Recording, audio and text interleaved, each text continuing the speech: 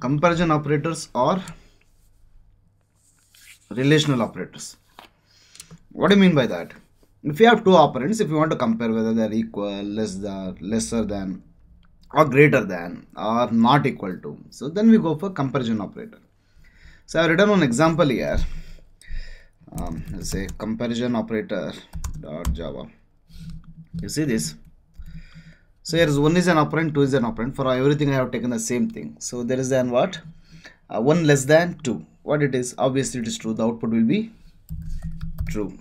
And what about 1 is less than or equal to true? Yes, it is less than or equal to true. It is true. 1 is greater than 2. It is false. In case of this number, you can also use some variable names and all. So ultimately you will be using less than or equal to, greater than or equal to, not equal to. Like this, there are total 6 boolean operators.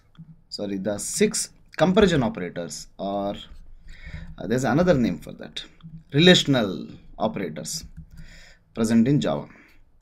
So greater than or equal to, false. Equal to, obviously false.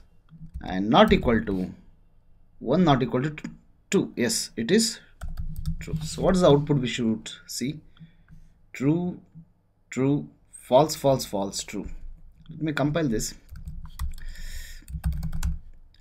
Java C comparison operator dot Java, Java space comparison operator, true, true, false, false, false, true.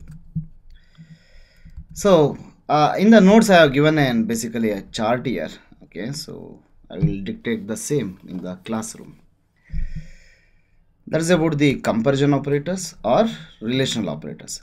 Okay, if you go to Oracle documentation, the JDK documentation, if you refer there for OCJP certification and all, they don't use the term comparison operator. Instead of that, they use the term relational operators. So just be aware of that.